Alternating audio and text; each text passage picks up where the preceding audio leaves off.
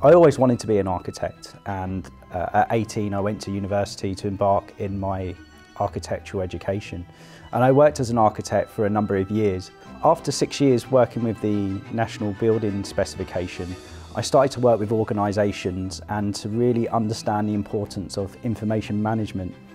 And that's when I started to get involved with the likes of the British Standards Institute and be involved in many committees on the development of information management standards.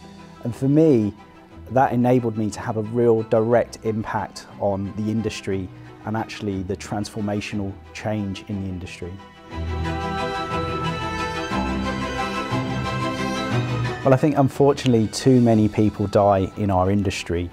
Despite some great efforts being made in the last 20 years, it's still quite a dangerous industry to be in. And when we talk about BIM, we tend to talk about efficiency gains and productivity, but actually we can use information and information models as a way to make sites safer. It's about communicating hazards and risks clearly and to all different stakeholders. So BIM has the real potential to make construction much safer, and that in turn attracts new talent to our industry, something that we really lack.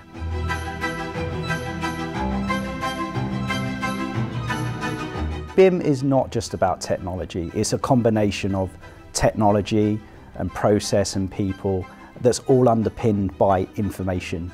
Now we need to realise that we all embrace technology and adapt at different rates of change. So it does require a mindset change, and it's about maybe empowering certain people within your office to become maybe digital champions and work with other people that are maybe a little bit more unfamiliar with the technology or a little bit more reluctant. So I think it's appreciating that people learn at different rates.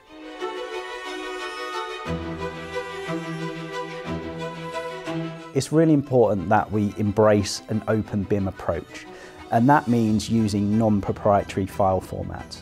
Now that's important because it means that all stakeholders and everybody involved in the construction industry and the process can be involved in that BIM process without being tied to a particular file format or piece of software.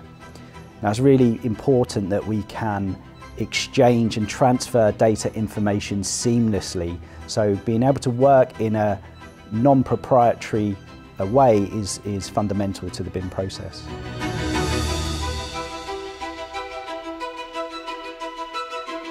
There's a variety of technology solutions out there. Some of them are focused on a particular phase of the construction process, while some of them cut across multiple phases of the construction process. If you are starting to evaluate the software, first of all, look at the value proposition. What is the end result? What is it that you're trying to achieve from this particular piece of software, technology, or workflow? So that's really what you need to question. Think about the end in mind from the outset.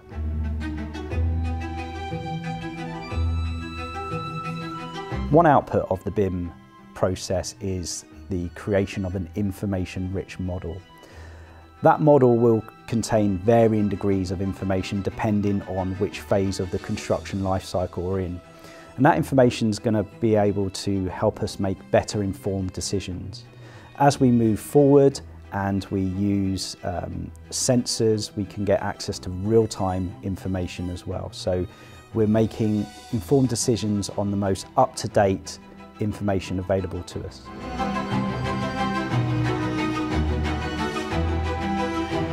I help my clients solve complex questions and problems. I help them move into the future by using advanced technologies such as machine learning and artificial intelligence to be able to make better informed decisions about their data. And that's going to help them reduce risk, it's going to create certainty, but ultimately they're going to get a better asset.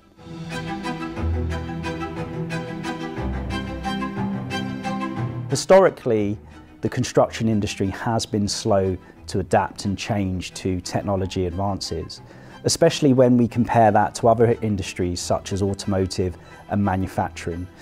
I think there's no doubt that the current global COVID pandemic has accelerated that rate of change.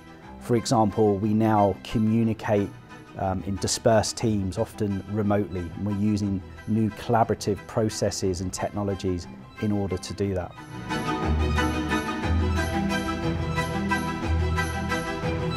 When companies are starting to implement BIM, there's often a knee-jerk reaction to just go out and buy new technology.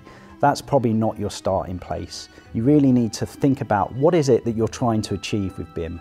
What are the deliverables? Where is the value proposition? So start to think about that high-level strategic wrapper first of all. And before you go out and buy new technologies, maybe consider your current technology stack. And maybe are you utilising that current technology to its full potential? So before you go out and make more investments, consider your current technology offerings that your company may currently have.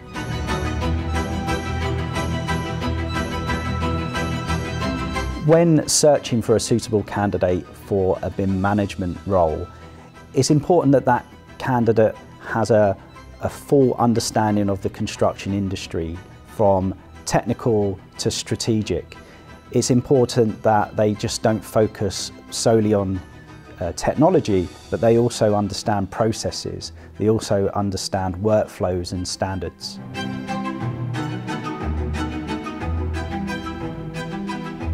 More and more, when organisations are tendering for new projects, they are asked about their BIM capability and capacity. So it's never been as more important as it is now to have that in-house knowledge and expertise when it comes to BIM methodologies and BIM workflows and processes.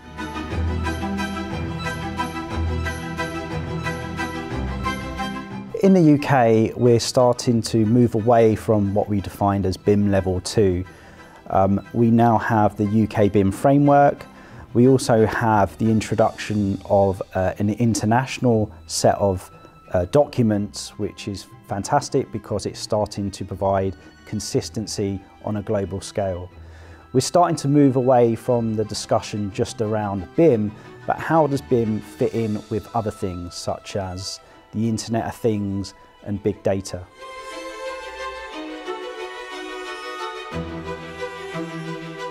Personally, I gain an immense satisfaction from being a professor at Zigurat. For me, it's really important that I have that balance between professional practice but also academia. And I'm really privileged not only to work with some world-renowned professors, but also to work with new talent that's entering our industry.